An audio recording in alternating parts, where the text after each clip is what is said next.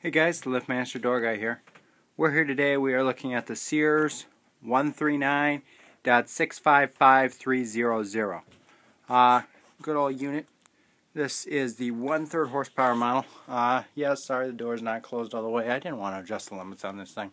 These things are a pain in the butt to adjust limits. And I guess I could have lengthened the arm, but I didn't think about that. Of course, I cut half the arm off, so I really don't have much play there either. Yes. Anyways, 139.655300.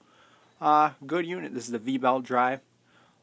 This is another one, of course, that I had to reshoot, and it wasn't the one at the bottom of the pile. So, figured this one was easy enough to throw up here and shoot for you. We're going to go ahead and run this today. I don't know what the original wall console would have been. I don't know if it is this one here.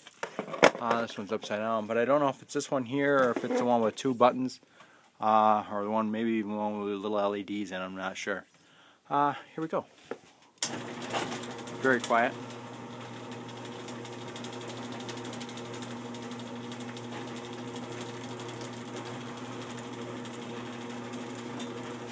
And yes, like I said, don't want to adjust the limits so it pulls it up really high.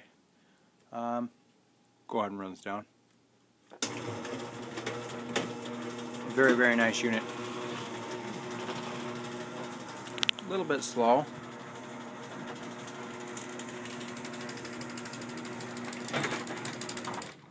But there we are.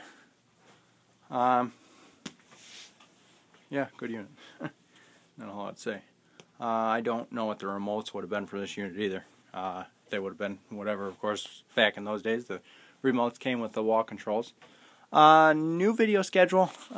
Tune in a little bit later. I'm going to, or actually, I don't know. I'm honestly not sure if I'm going to upload this video tonight. Thinking I'm going to upload it tonight. So yes, tune in tomorrow.